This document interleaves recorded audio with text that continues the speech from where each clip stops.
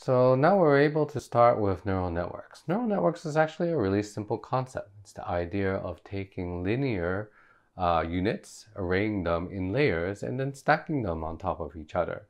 So in this part of the lecture, we just want to go through the terminology so that you understand how the terminology and topology of a neural network go together.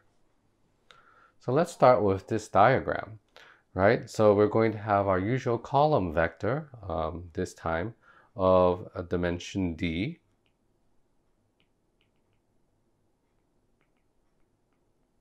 and we're going to add a bias term, right? This is our x0, okay?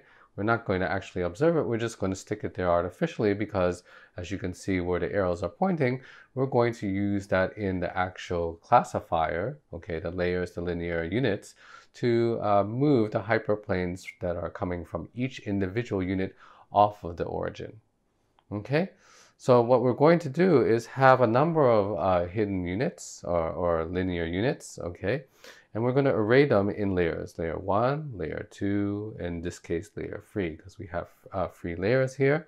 So it just says right here, okay, we have a capital L number of layers, and they're just indexed in natural numbers.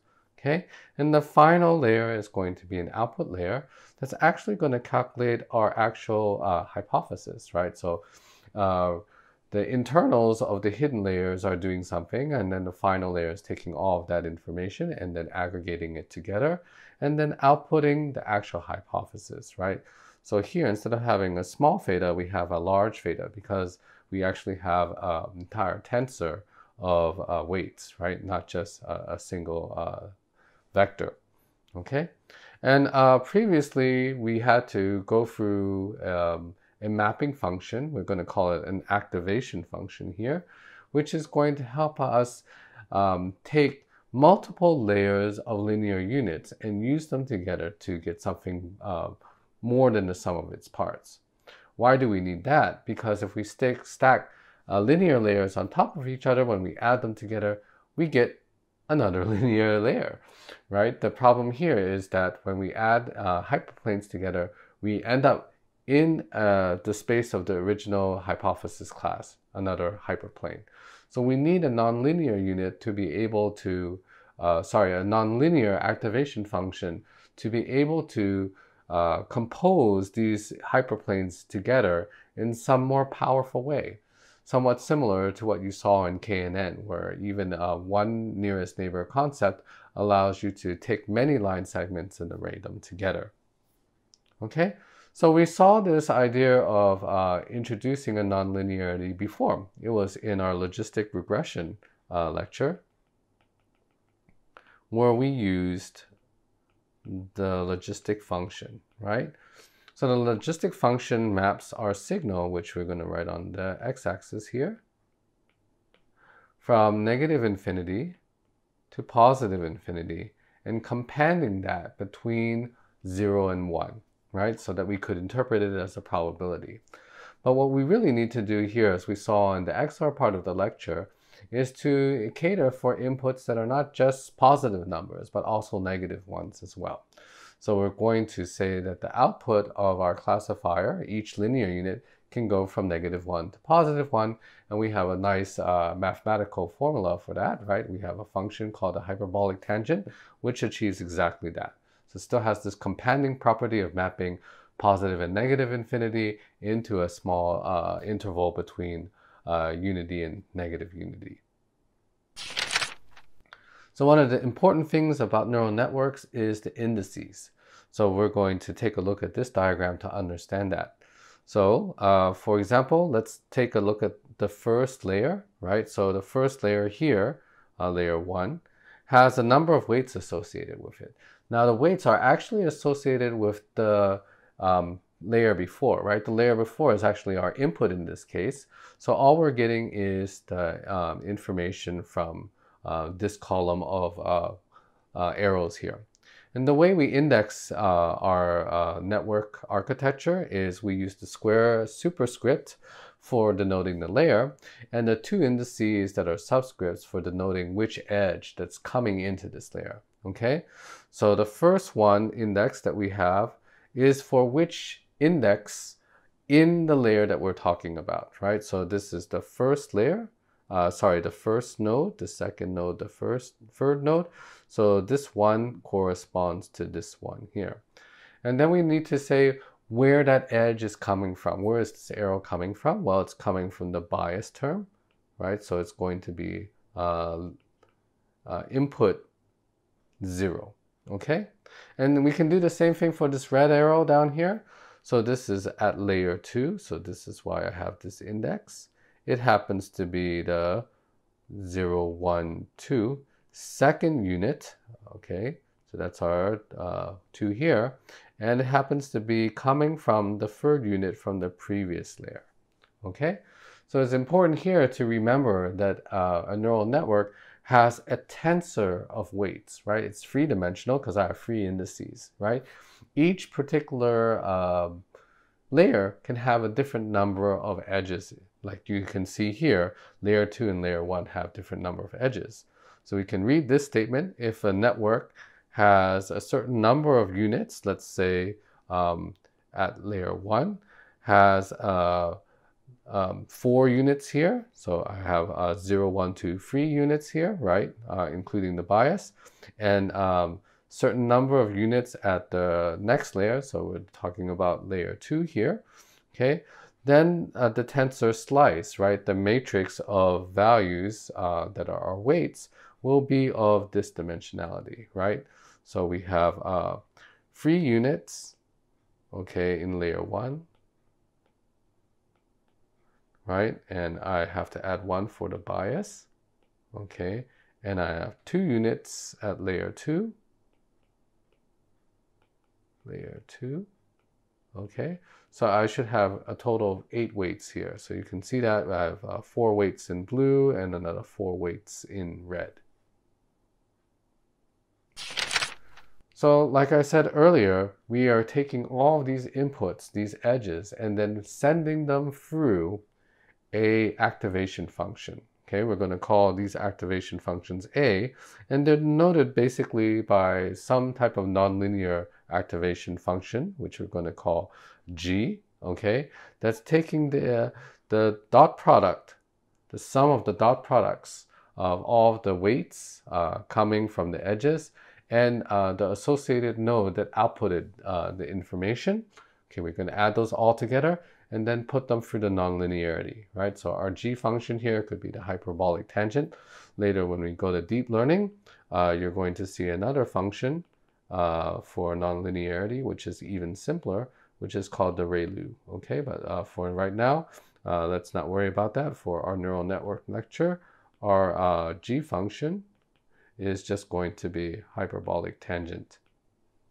Okay, and you can see how this works. Basically, we have the same thing, which is a dot product, adding all of the terms together, putting them through the nonlinearity, and that will be the activation. So in this part of the lecture, you're going to see activation and X used interchangeably. It actually doesn't matter a whole lot, okay? When we use it for a layer that's inside of the network, the X represents the output after the nonlinearity or G function is applied to it, okay? We can denote it either as X or as A. All right, let's go write down the formula for how the neural network operates, right? We're going to start with a particular output at layer L. Okay, that's an L there. And we're going to say that we have a particular index I that we're trying to calculate the inputs for, right? So how does it work? We're going to go back and think about how it relates to the ones that are coming in the previous layer. Now the previous layer are the inputs. They're going to be denoted as J, like the same thing that we saw before. And they're coming from the previous layer, so we're going to write L minus 1. Okay, and all of these J nodes are going to be multiplied times our coefficient, right, our weight, which is going to be indexed to the I, which is the one that we're outputting, okay, and it's going to be notated with layer L, right? So we actually have to add these all together. This is the dot product, and we're going to sum up all of the dot products for all of the inputs from the bias term all the way up to the dimensionality of that layer, right, which is L minus 1. Okay, so that's great. We have this is our signal, okay, this is our S, and we're going to put it through our nonlinearity, right, which we are going to talk about a little bit more over here, okay, and we can denote that as basically the output, right? So this is again what we might say is the activation function output at layer L, okay? And this G that we were talking about, right, here, the hyperbolic tangent here, has this nice property where on the outsides, right, it behaves like a hard threshold, right? It's either very close to 1 or very close to -1, okay? But in the regime where it's actually very close to 0, it behaves like a linear line, right? This is very nice because even though we want this idea of a hard threshold that we saw in the XOR case, we want something that's a smooth function that might be twice differentiable so that we can get a gradient from it, right? So this is very important. So the hyperbolic tangent as well as the logistic function both have this very nice property where it acts like a hard threshold, but very close to 0. Depending on how you set the parameters here, you can get it to be very sloped. So here we've summarized this for you on this slide, and you can see where we're going with this. We can do this type of computation for each layer, and we're just going to take the input vector that we had before, and they keep on feeding it for all of the layers. This is why it's called a feed-forward network also, okay? And then arriving at the final ultimate layer, the one that's actually going to be responsible for outputting the classification, which is our hypothesis. Now, many of you were asking before, how do we do multiple classification when we have more than a binary set? Well, this is one way to do it, is in a neural network just to have multiple final units, right? Instead of having a single output, right? We're going to say we have a number of outputs, one for each different class that we might be trying to get. Okay, so for example here, we have the setosa iris, the versicolor iris, and the virginica iris. So we have 3 different irises here. And so we can assign a output node at the final layer, at our layer L, to cater for that, right? And so what we want to do is make sure that we have outputs that are in the form of a vector, where the 1 indicates the correct classification, and the negative ones indicate incorrect classifications, or classifications that are negative, right? So we want to basically try to get the neural network to output this vector of values for a particular input, right? So in the case where it's a setosa, we want the first unit to be positive and the rest to be negative. In the case of versicolor, we'd have the second unit be positive, and in the case of the third virginica iris, we want the third and final component of this vector to be positive. Okay?